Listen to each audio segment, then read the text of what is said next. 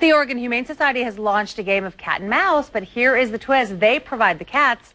All you need is the mouse. KPTV's Julie Grauert is live at the .com Center to explain. Julie? Sorry, I couldn't resist the play on words, but we're talking about a computer mouse, live cats though, which as of 10 a.m. today will allow you to play with kittens in real time, living in a state-of-the-art robotic playroom. This is a look at it right here, and we have some more video we want to show you of it.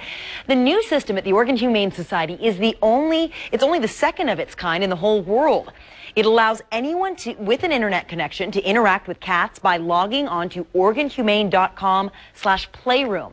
Dave Lytle from the Oregon Humane Society says the purpose of the kitty colony room is to help save the lives of cats by letting prospective owners see them and get to know their personalities.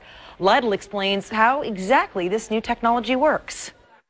And we've got 3 toys scattered around this room, and with a click of your mouse, in real time, these toys will start moving, the cats will start chasing them, and it's just like being in the same room with the cats.